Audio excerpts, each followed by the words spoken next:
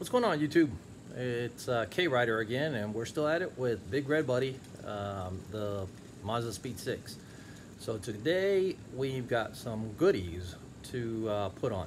Well, not everything's going on today, but I've got some new goodies that finally came in. So let me show you what we got.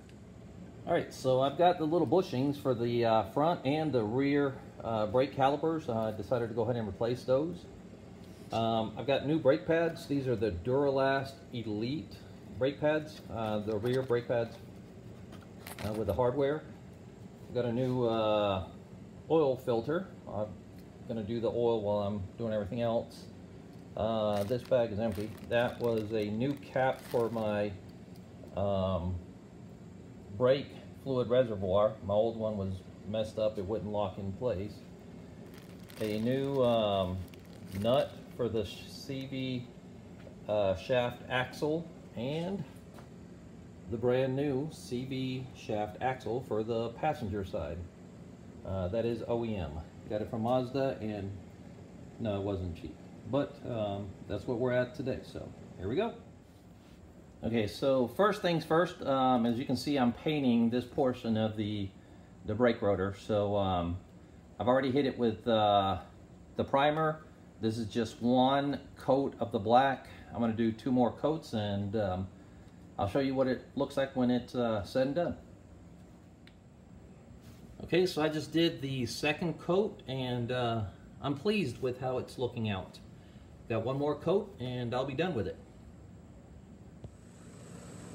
All right, YouTube, so one of the things I got to do is on the rear caliper, as I mentioned before, you have to screw this little piston back in, and I'm using this little tool that I bought at, I think, O'Reilly's for 12 bucks. And I'm using the side with the 4 points, as you can see, because it fits just perfect in there. So I'll show you this in a second. But another note is that, since I don't work for no one and I'm not really a mechanic, and I'm my own boss, I decided that, you know what? I'm gonna start drinking a little beer, and hopefully that'll help my project go along a lot smoother. So here we go. Let me show you what how this little tool works and how easy it is. Some people have said that they've had an issue with it. I haven't found that to be the case. You basically just put this in here, and all you're doing is just pushing in and twisting. You can see it turning, sort of. You can, let me see if I can get that. You can see it turning, and as it's turning, it's squeezing in. But you got to be cognizant of the boot, because it does get crimped up a little bit.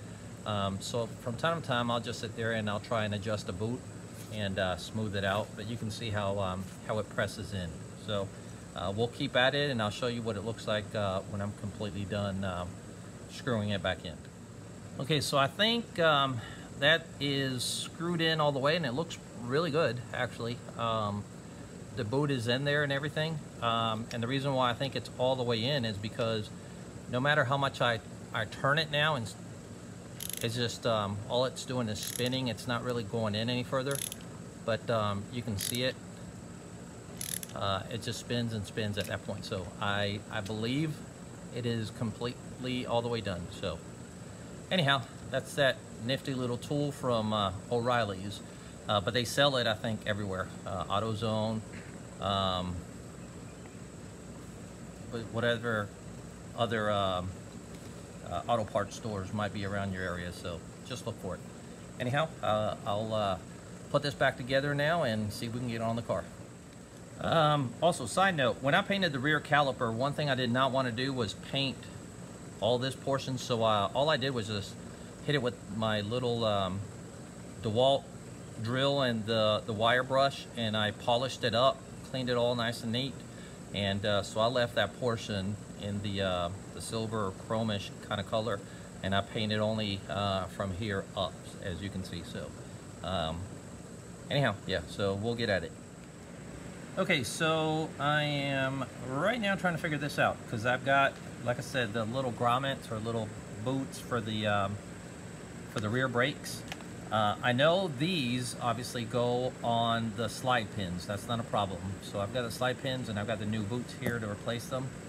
And I'm just doing that. They don't necessarily need replacing, but as long as I'm working on everything here, I decided to go ahead and replace what I could and go forth. Now the issue is that I got 4 of these, which makes sense because there's 4 slide pins. But then I got 2 of these little fellas here, and I have no idea what these go to. So I'm gonna try and figure out what they go to and see if we can go ahead and get those replaced too. So, well, and that's my wife in the background. So, okay, so I'm getting ready to put these together. I still haven't figured out what the little one's for, but I'm gonna be using this Permatex silicone ceramic extreme brake parts lube, and that's gonna go on my slide pins and my new boots.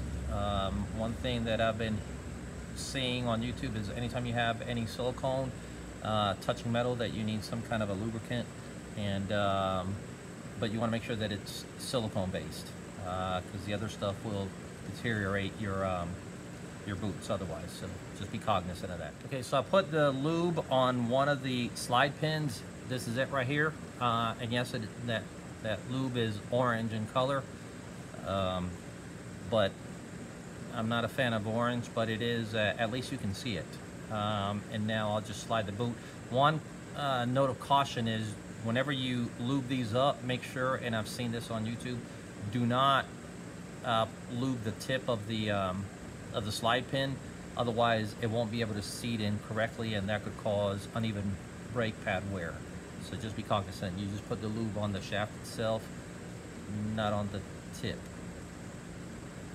See what I did there? Okay. That's why it's this is R-rated, possibly.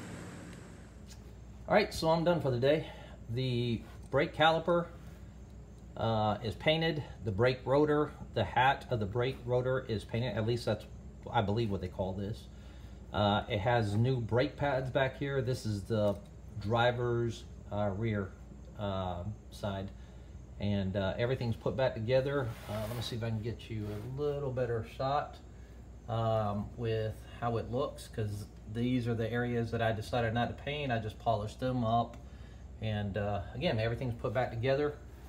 And I think what I need to do is just make sure that everything's torqued down properly. I believe that the bolts that attach the bracket at the rear, it's a 2 bolts. I think those are torqued down to 20. I did 30, I believe, but I'll double check that. But anyhow, this is the end product, and hopefully it will pop a little bit, and all this work that I've done will not be in vain.